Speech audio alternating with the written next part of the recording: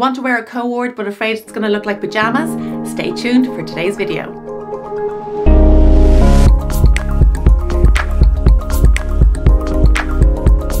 Hi there, welcome to my channel. My name is Sarah and I am the award-winning style coach here to help you refine your style and increase your confidence. If you want to learn more about my online courses, you will find them below. You can also find me over on Instagram at thestylecoach.ie, and if you'd like to work with me, go ahead and check out my website, thestylecoach.ie. Today's video is all about how to style a co-ord. A co-ord is simply two garments that are in the same fabric that are made to pair together on the bottom half and the upper half. That's it. However, depending on the item itself, they can very easily look like pajamas.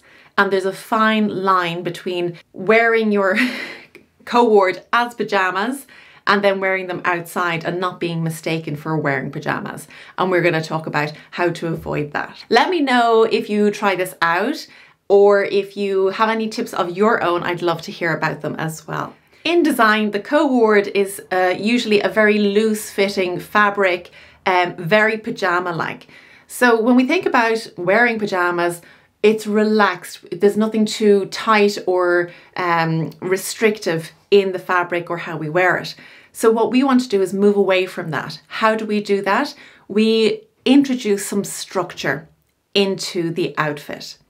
Now, structure can be introduced in a few different ways. Generally speaking, I would be using structure in the upper half. Now, if you're wearing something that's long sleeved, I would suggest inserting a shoulder pad into it, particularly if you have soft or sloping shoulders. This is automatically going to give it more of a presence, more of a daytime look, more of a blazer type of look into your co-ord.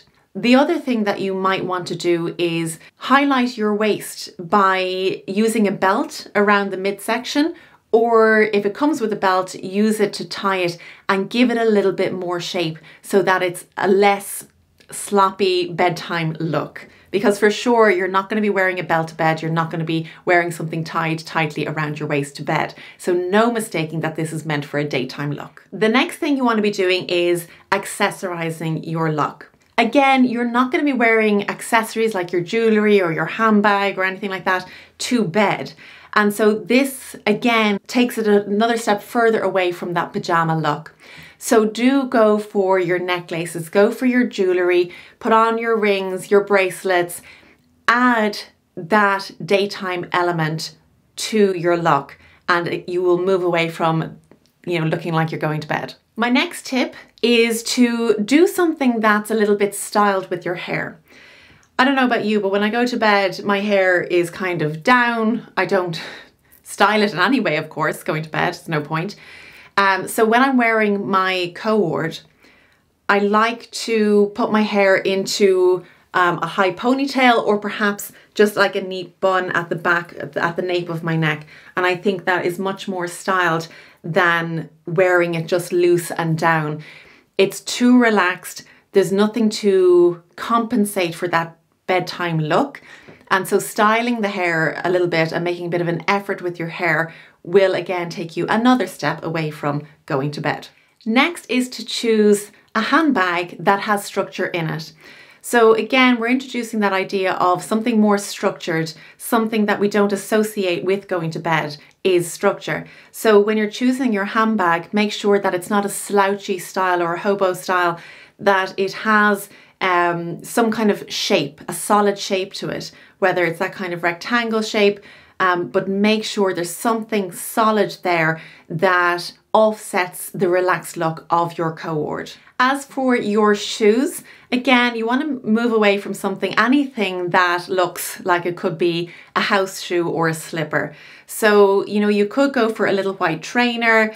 If it's a long leg, you might even go for a heel, but definitely be careful with your shoe choice, that it can't be mistaken for something that you wear, solely at home, that it is something that is suitable for wearing out and about when you go outside the house. So those are my top tips for making your co-ord look very wearable outside of the house instead of making you look like you're on your way to bed. That's it for today's video. Thank you so much for watching.